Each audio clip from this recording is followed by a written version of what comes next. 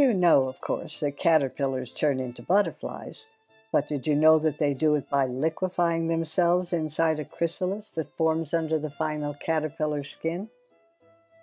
The caterpillar glues itself to a solid surface and hangs in a J shape, waiting for the chrysalis to emerge.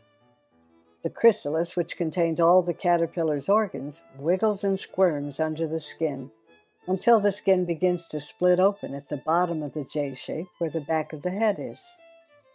Once all the skin has split away, the chrysalis will hang there for more than a week, with most of its organs turning into goo inside there and emerging as something else entirely.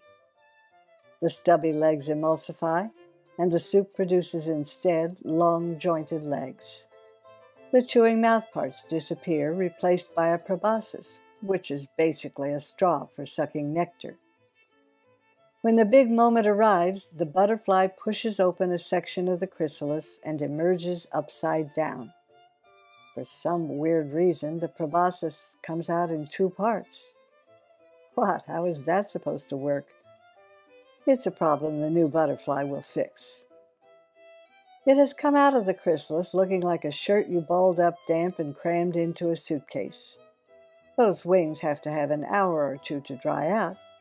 So while they're drying, the butterfly busies itself uniting the proboscis into a single feeding tube by repeatedly curling and uncurling the halves until they mesh.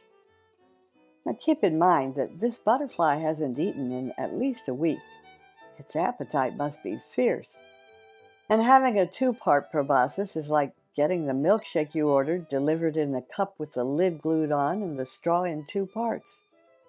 Just enjoy the burger and fries. But since that's not an option for the butterfly, it doesn't waste any time getting started. If you think about the place where you store unused cords and cables, you have to be impressed that the two halves never seem to get tangled up. I see some overlapping here, but no tangling. This short hits the highlights of a movie I've made that offers more info and lively descriptions of the whole process. The movie will post on August 22nd, so make a mental note to look for it a week from this Friday.